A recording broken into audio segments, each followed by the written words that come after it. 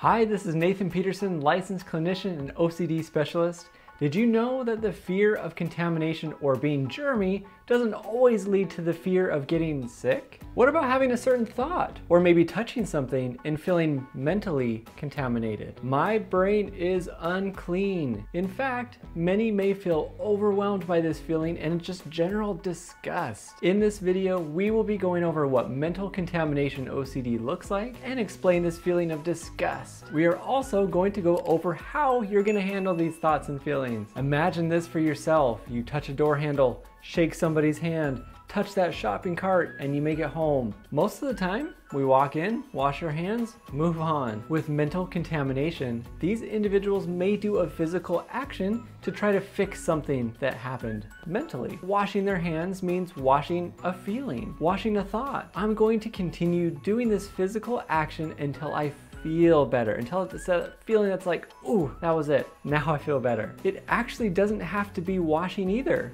It could be tapping something a certain amount of times, avoiding certain items, words, images. And when we think about contamination, we think, I'm going to get germy. I'm going to get germs on my hands. I'm going to get sick. But what these individuals are experiencing are, I'm going to get germs on my hand and I'm going to feel disgust, gross. I had an intrusive thought that doesn't match my value system and I feel disgust. This feeling will not go away until I do something to fix it. I may have to repeat a certain word in my head over and over and over again to cleanse this feeling. I may have to physically wash something. Maybe it's do some type of ritual over and over again until I feel better. So let me share with you what we're gonna do about all these pesky contamination feelings after I tell you about the sponsor, NoCD. The NoCD app can help you on your journey. They offer affordable real therapy right on your device. See if they take your insurance and head over to www.treatmyocd.com. So here's what we're gonna do about this mental contamination. Mess it up. That's right. We are going to purposely touch the contaminants, purposely engage with the things that make us feel emotionally contaminated. You get to set the rules. Our goal isn't to figure out how you cannot feel this disgust feeling. That's just part of the process. Instead, it's to live life with this feeling. As long as you're doing exactly what you want to do in life, because this feeling can't last forever. You can even respond differently to the disgust feeling. Celebrate it. Have a party.